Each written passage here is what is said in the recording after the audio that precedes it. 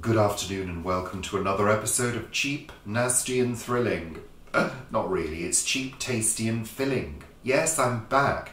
And this episode is all about leftovers, specifically leftover mashed potato. Yes, I made a mound of mashed potato last night. We had sausage and mash. And I did think ahead because I knew I'd be making a video, so I thought make extra and then do something with it. So that's what I'm going to do here today. But this is a bonus video, this episode, because I'm going to be showing you 3 things to do with leftover mash. So without further ado, let's get into the kitchen and get cooking. Lovely, lovely leftovers. Mash. So I'm making my world famous mashed potato omelette. I've got mashed potato, 3 eggs, a roughly chopped pepper, onion, some frozen peas, some cheese, salt and pepper and some olive oil. It's going to be so quick and tasty, and we're having it for our dinner. I've got a little bit of olive oil in my non-stick Tefal. I'm going to start by sautéing the peas, the peppers and the onions. Just pop them in, give them a stir and let them cook.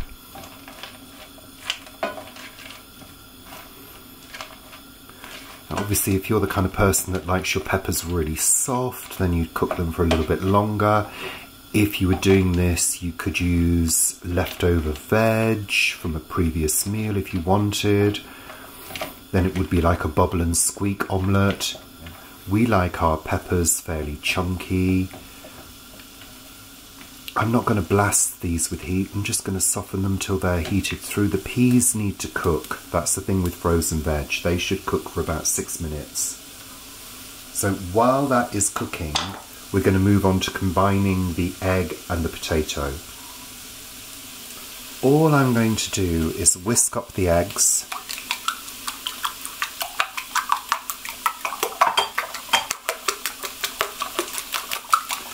Once those are whisked up, I'm going to add them to the potato.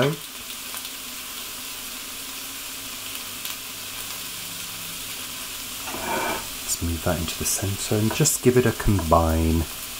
And you'll find that the potato starts to break down.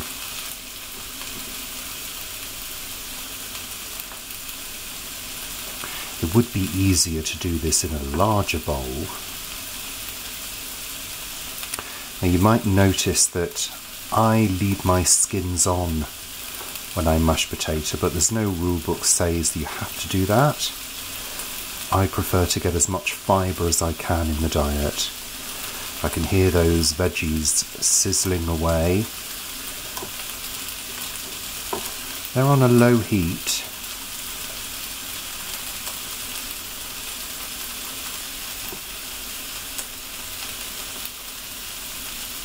You'll find that the mash starts to take on a creamy appearance as you do this.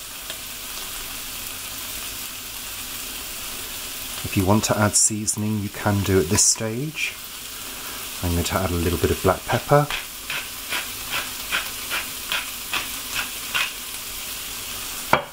And I'm going to add a little bit of sea salt.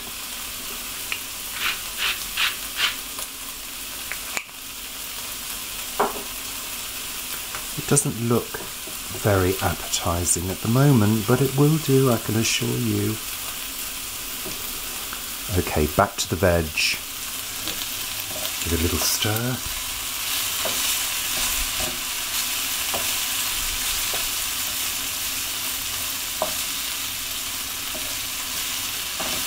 Now at this stage what you want to do is get your grill on, because you're going to be putting this under a grill to brown the top. So you want your grill preheated and ready. Now they've been cooking for a good few minutes now, and the onions and the peas are just starting to pick up a little bit of colour. The peppers are still firm, but I like a good crunch with the peppers, so That's fine by me. I'm just evenly spreading it about. Now, we then take the mixture, the egg and potato mixture, and we pour it on. Pour it evenly around.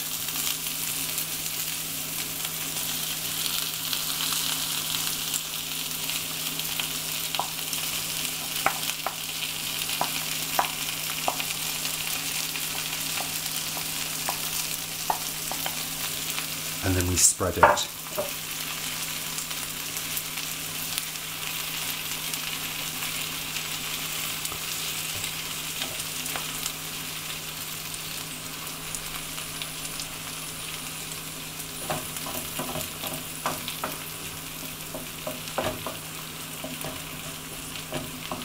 Bring in the edges.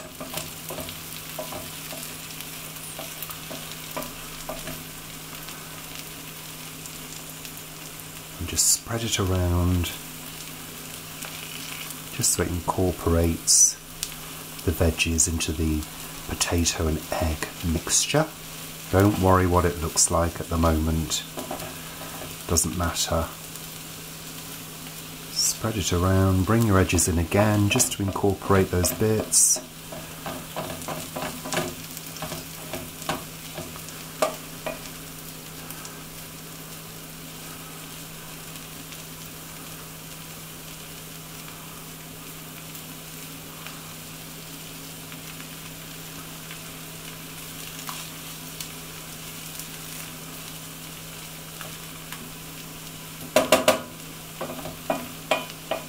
Do.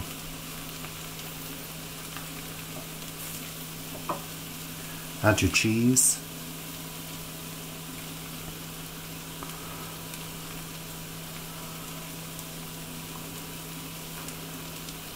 Give it a test. So if it feels as though it's firming up, which it does, it's time to pop it under the grill until it's golden brown. There we have it. Golden and bubbling and nice and solid. It's more like a sort of frittata, an American style omelette. This is a quick meal. This is now ready to eat. Let's chow down. Mashed potato omelette. Woo, lovely. Lovely. What happened to yours? Mine fell apart. Yours is beautifully presented. Mine fell apart. Perfect. It's just perfect comfort food, and it's so quick. You saw how quick it is. Takes the best part of 10 minutes to make. It's lovely. And the pepper has still got bite in it, which is nice. It's just starting to go soft. You can use any veggies. You could use leftover veggies, make it into a bubble and squeak omelette.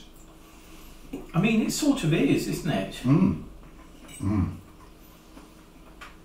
Oh, so there you go. Love the bubble and squeak. You used to do fabulous bubble and squeak. Well, I'll do it again. It's perfect after a roast, you know, nut roast with vegetables and, oh yeah. So we're going to eat this now. And it's on to the next recipe for you. Good morning, it's the morning after the night before. I've got another very quick recipe. This is the second one of how to use mashed potato, leftover mash.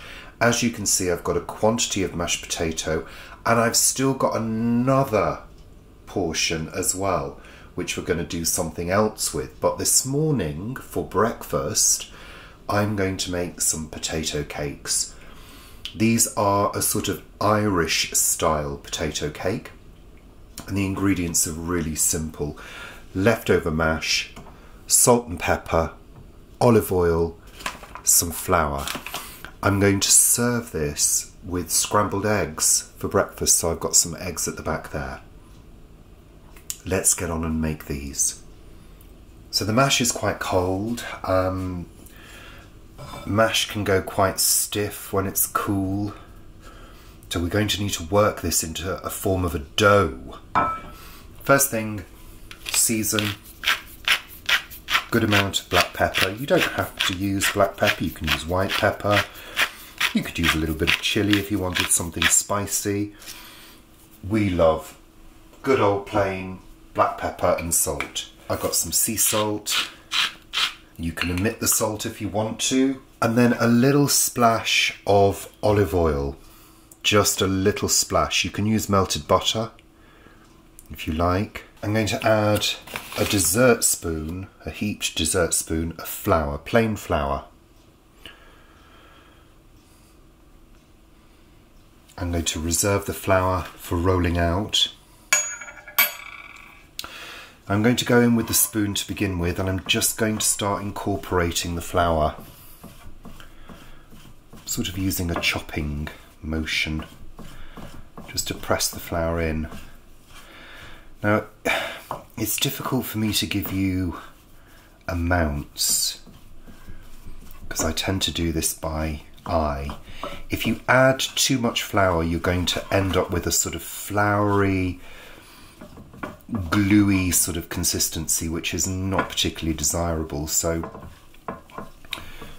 err on the side of caution to begin with. But you're looking for a doughy texture.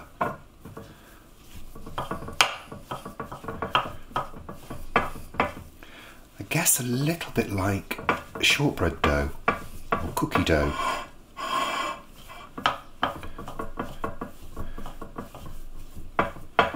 And the reason I'm using this sort of chopping action, sorry about the noise, the reason I'm using this chopping action is it sort of easily combines the flour. If you just stir it, you could end up with pockets of flour. That's feeling quite good. You should be able to judge whether it's sticky or too sticky. I'm sort of pressing it now, just to make sure everything's really combined, that the salt and pepper is combined, that the flour is combined. I don't know whether you can see, but it's almost like a shortbread dough. If you're familiar with shortbread dough, of course, you might not be.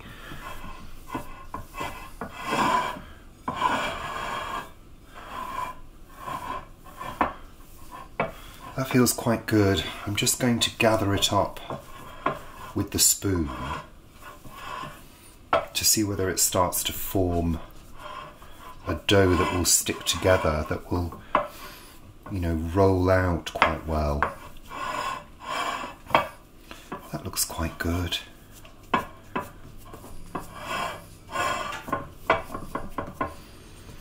Now with clean hands you can go in and just have a feel.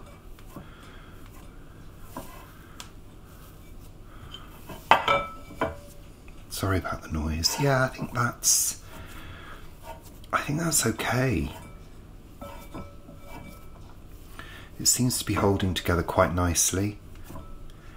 I think we're ready to roll it out. So I've got my rolling pin, I've got a little bit of flour on the board here. I've also got a plate over here, which actually I'm just going to put a little bit of flour onto that.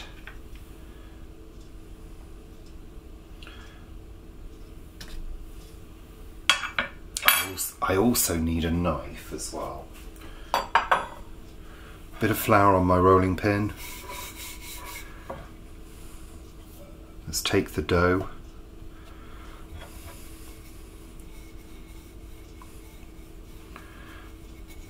And let's roll it out. In terms of thickness, well, whatever you want really.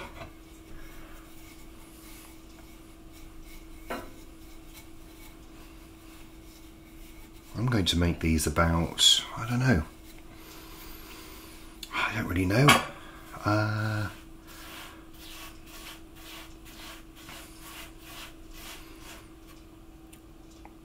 3/4 of an inch thick, not sure.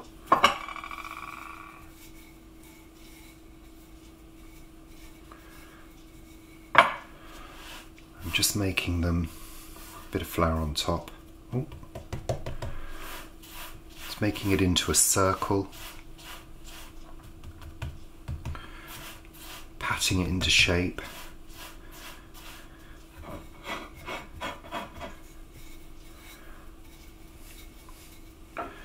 Making sure it's as even as possible.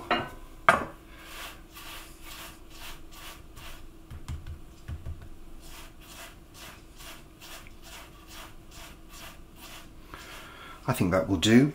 Now, just a word, you could add to this, you could add chopped onion, you could add cheese, you could add any ingredients that you fancy. You could add some leftover veg and make it into a sort of bubble and squeak. But I'm just leaving them plain like this. I'm going to cut them in half.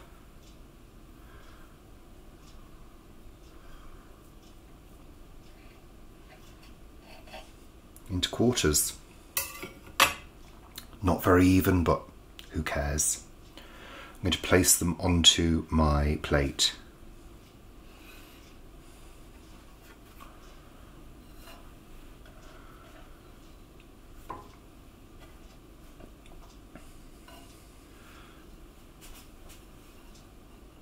There we are. 4 potato cakes ready for dry frying. Yes, dry frying. So I'm using my Tefal non-stick. Now I'm going to be very honest with you, if you've not got a non-stick, you may find this process difficult. I don't advise using any oil. So the heat is on. Turn it up quite high to begin with, just to get the pan hot. I've got a good spatula specifically for non-stick use. I find the best way to check if something is hot is hover your hand over, and if it's starting to feel hot, which that isn't just yet, with the Tefal pans the little ring of dots tends to disappear once it's up to temperature. That's starting to feel warm. Once it's kind of starting to get hot, just turn the heat down to a medium heat. So we don't want them to burn on the outside and not be hot in the centre. Okay. Pop them in.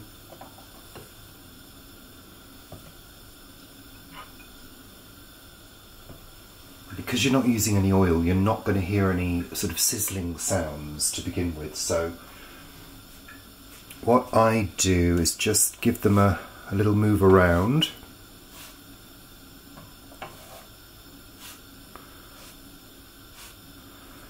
And I guess they're probably going to take, I don't know, a few minutes per side. You want them to be heated through properly, and you want them to be brown. They'll go a pleasing colour.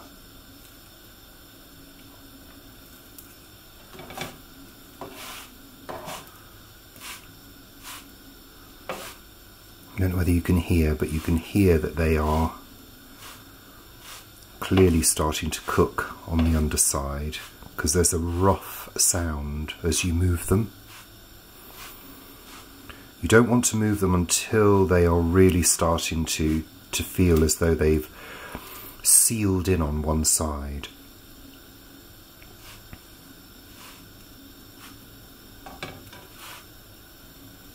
You know, with cooking, there are all sorts of senses that you use. You know, you're using your smell, your eyes, and you're also listening as well. When you're hearing things start to crackle and pop, you can tell that the heat is getting in there and it's having an effect. So what you can do is decide to flip one over to see how it's doing. Ah, perfect. That's exactly the kind of look that we're going for.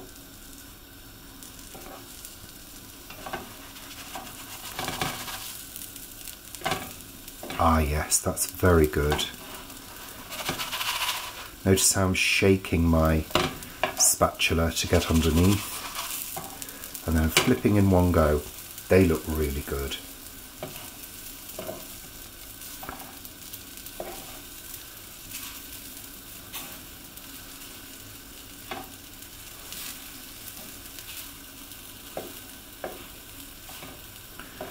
Things to consider: if your potato mixture was too wet, they would start to spread. If you did decide to use oil, that also may encourage a little spreading where they don't keep their shape. So this kind of mixture, this kind of mixture between potato and flour that's just right, and also the action of the flour on the outside of the potato cakes, helps to keep them together.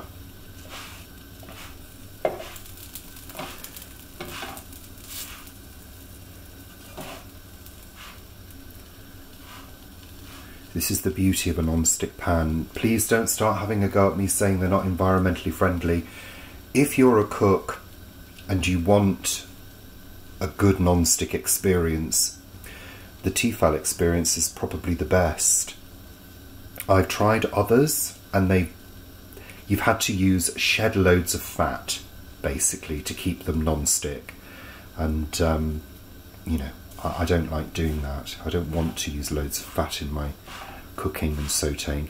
I mean, in effect, what you're doing is you're toasting these in the frying pan.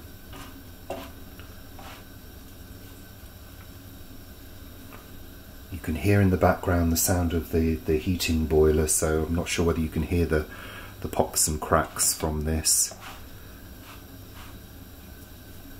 What I'm going to do is I'm going to flip another one to have a look. Ah, that's lovely. They are looking good, I'm sure you'll agree. Oh.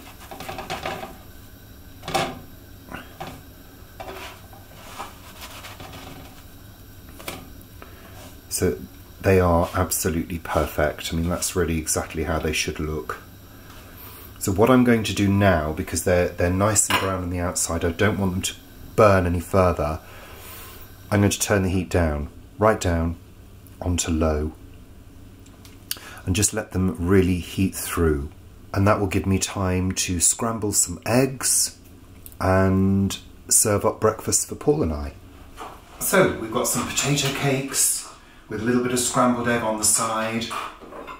They look very professional. Well, I'm pleased with them. In fact, I think the face of Jesus in mine, or at the very least, Kate Bush. Yeah, maybe. Yeah, I can see that. Yeah. How lovely! I'm going to eat it now. You're going to eat Kate Bush. It does look rather meagre, this breakfast, but and maybe not the healthiest of breakfasts, but why not? We're using leftovers, and it's going to give us some energy. These look divine. Mm. Are they good? Mm. Very happy. Mm. Mm. Well, you've got good protein in the egg, you've got good carbohydrate with the potatoes. There's some fat there as well with the oil. Yeah, nice. They have a soft consistency, the potato cakes, crisp on the outside, soft in the centre. They're quite plain, and you could flavour them however you wanted, like I said before. Mm.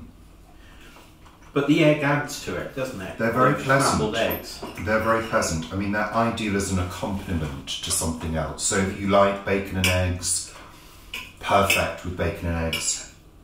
Baked beans they'd be good with. We could have baked beans actually, Paul. Yeah, you could have done baked beans, Richard. If you don't put any sort of other flavourings in them and things, you could have them with jam. You could. And the thing to always think about, as I said before, is the amount of flour. Don't use too much flour, or else it will taste just floury and horrid. So you've just got to be frugal with the flour. Mm. We used to get them years and years ago. We used to get the Ian Rankin ones, and they remind me of those. Potato farls. Farls, yeah. Mm. These are lovely. Mm. So there we go, we're going to chow down. and I'll see you shortly for the final instalment of what to do with that leftover mash. What's the next one? It's a secret. It's a secret. He's not telling. Carry on watching. So we're here for the final recipe with the leftover mash, the last bit of leftover mash. Leftover mash, little bit of cheese. I've got a little bit of full fat soft cheese in here, very small amount. Some salt and pepper. That's it. This is simply going to be baked mashed potato. Now, you might have heard of Duchess potatoes, where you cream the mash and you pipe it and then you bake it. Well, this is the same as that really, except I'm just going to put it into a bowl and bake it all in one go. No piping involved. So let's combine these ingredients and show you what I'm going to do. I'm going to start by putting some salt and pepper.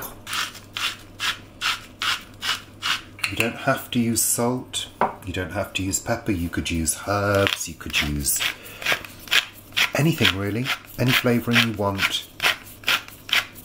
I'm going to add the cream cheese.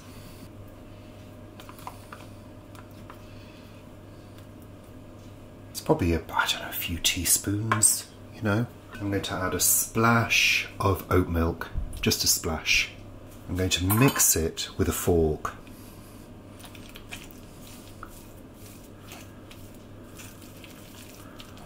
I'm just mashing with a fork, mashing and stirring. I don't know whether you're like me, but I don't mind my mash being a little rough. Some people complain if it's not utterly creamed. There's something I like about sort of smashed up potatoes. I guess we like quite rustic food in its natural form without being too over processed. We do eat a little bit of processed food, as you know, but there's something about potato when it's just baked, simply baked. I'm not creaming these like I would for Duchess potatoes, but I have loosened them a little bit with the milk. Okay, I'm going to add half the cheese. This is such a small amount of cheese, it's hardly anything really. I'm going to add half of that. I'm going to reserve the rest for the top. Let's just mash that in.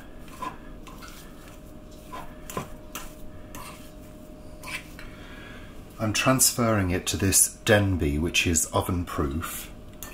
It's just the right size for this amount of mash.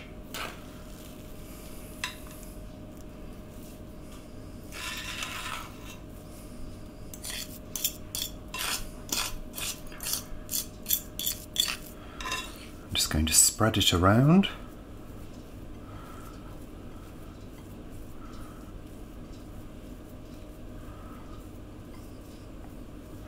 I'm going to give it a good fork over. Really rough up the surface.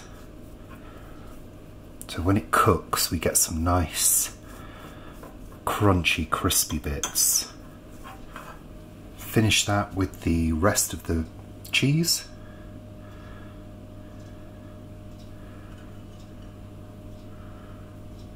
And I'm going to bake this in an oven at 200 degrees C, a fan oven, until it's golden brown.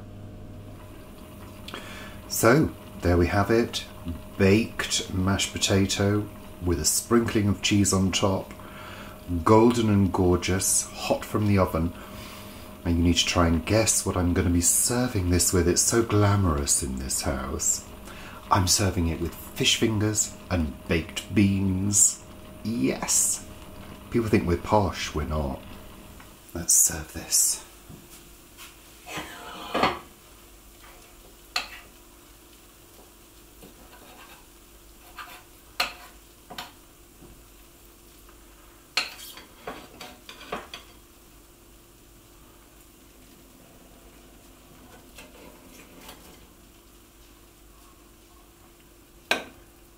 It's really creamy.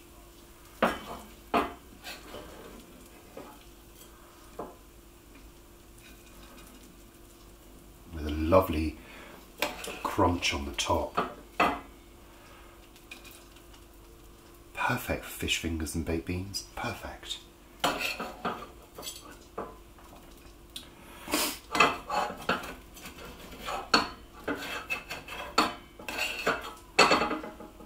Notice the portion control, we're not going over the top.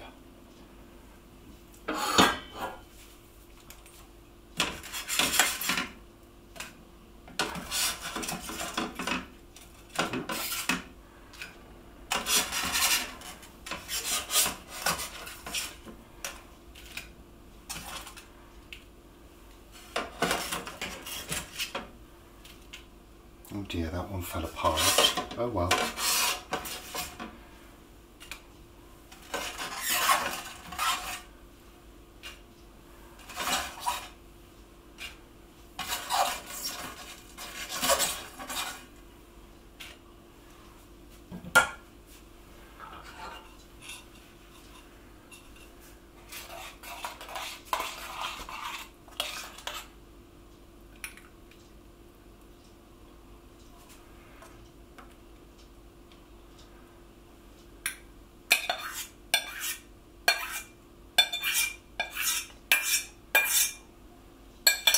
Great.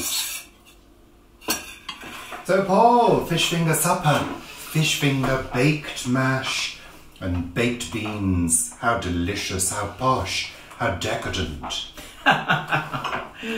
It's got cheese on it. It has got cheese on the top and it goes really creamy when you bake it, but it has a nice crispy crust on the top. Yum. And I do love baked beans. So Paul, how much are the fish fingers? There's a packet of 20 and we've just got 4 each. Can you remember? They were $1.50, I think.